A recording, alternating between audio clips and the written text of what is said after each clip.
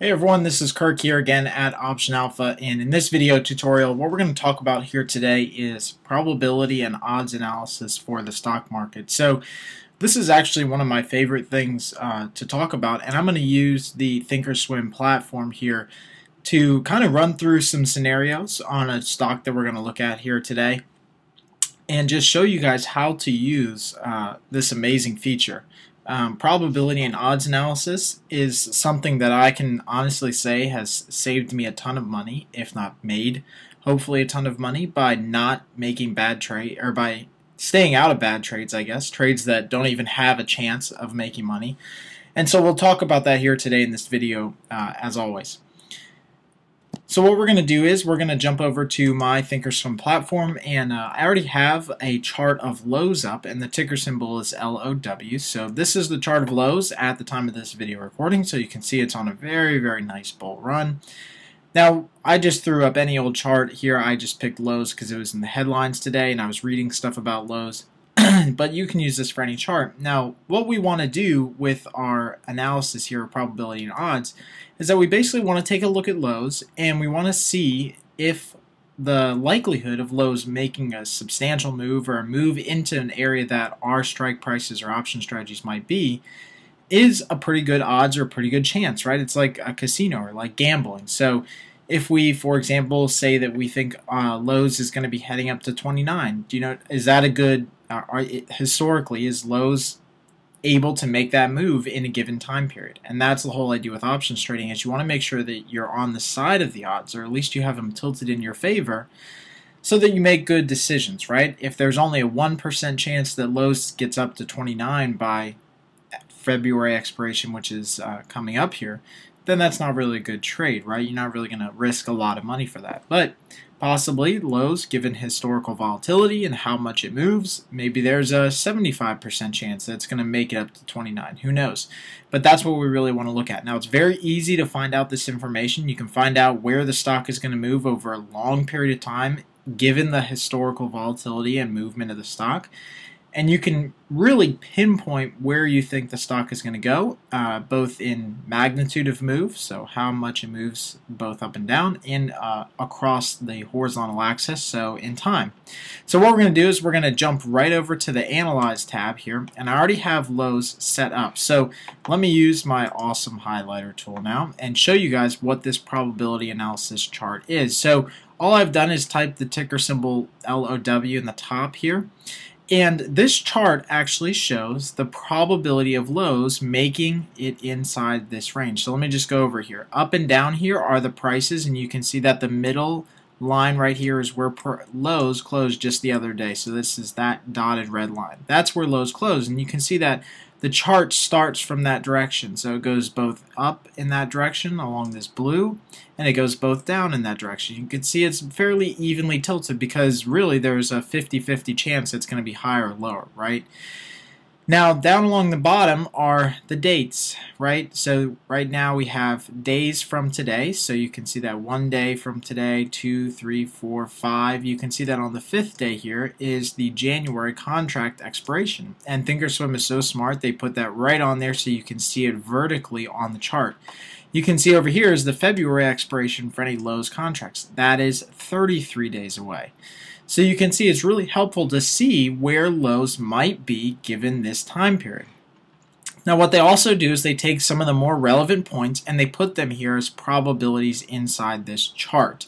So you can see right now that January 12 contracts with 5 days left, which corresponds to the 5 here, that there's about a 50.83% chance that it's going to be between, that Lowe's is going to close between 23.69 and 26.32.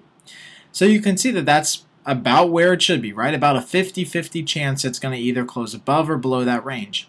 After you start getting out further in contract months, right, you can start to see that there is much more of a tilt in the odds, right? So instead of being 50-50 here, you can see that all the way out here, January 2014, which is 733 days from now, you can see that there's about a 10% to 8% chance that it's going to be within this range here. So within the range of 23.69 to 28.95. it's got a much higher likelihood that it's going to be below that range actually, so below 23.69. So again, if you're a long-term investor, this may kind of scare you there. But the idea here is that you look at this chart, this probability analysis, and you make inferences about where you think Lowe's is going to go. You use this to then correspond to options trade that you're going to use. So for example, let's look at an example right now, and I'll just clear this chart. So let's say we're going to trade February contracts, so we're going to look at 33 days here. My probability range I have up here is 70%. This is important here. You can change this probability range at any point, but this probability range up in the top right hand corner of this video, it's important, and what it's basically saying is that based on the historical trading of Lowe's, this chart will automatically adjust so that anything inside this blue region, anything inside this blue cone here, there's about a 70% chance that you're going to be right in that Lowe's is going to move anywhere between here by expiration. So as you get more, or as you get higher in your probability range, you want to capture 80% of the move, 90% of the move, this cone here will start to expand. It'll start to expand wider on both ends. And that's really going to capture the move because it wants to be 70, 80, 90% confident that Lowe's is going to make that move.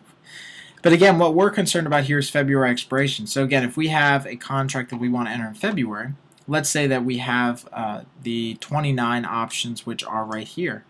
You can see that this is outside this probability range. The probability range goes right here. It stops at 28.76. That's where the calculations end. So what this is basically saying is that even though you make that 29 trade, so let's say you're just going to buy a regular call, that if you make that trade, that you're actually more likely to lose money than you are to make money by expiration, right? Because it's only going to move as far as 28.76. You need it to move up to 29. So this probability here, you got about a 70% chance of losing money on this trade, and that's really what you want to be concerned about. You got about a 30% chance of making money. Now again, if the risk reward favors that type of trade, if you think it's worth that investment, then go ahead, knock yourself out, right? Make that trade. A more conservative trade, and a trade that is more likely to make money, would be something around the 28 region. It might be a little bit more expensive, but you can see that at the 28 region here, we are well within the 70% confidence threshold. So there's a 70% chance that we're actually going to make some money on this trade, right? We could lose money, as always. It could always move up, it could always move down, but it's just a better trade to make. So you can see how I use this personally in my own trading is I look for trades that are outside of this confidence range. So I'll even move up the confidence to, let's say, 80% up here. Again, you can just highlight it and type it in. Move up the confidence to, say, 80%, and you can see that now the upper range here at February is 29.83. So what I'll do is I'll go out there and I'll find options like the 30 and see if I can sell those options for a decent premium. I've got an 85% chance of making money because I want the stock to close anywhere below that price range. As long as I can sell those options or sell a spread or anything like that above this range, then I've got some good odds on my favor. It's better than 50-50 at the casino, or not really 50-50 since the odds are on the house. But that's what you want to do with options trading. You want to take a look at these odds. You want to make sure that you know where the odds are. Is the stock likely to move into your target by your date, which is even more important? Not only is it going to move there, but how fast is it going to move there, right? So these are some important things that you want to consider as you start to make your next trades. As always, hope you guys enjoy this video, and thanks for watching. Please take a second to share the video right below here or add any comments to the video, and I'll definitely be able to answer those right away.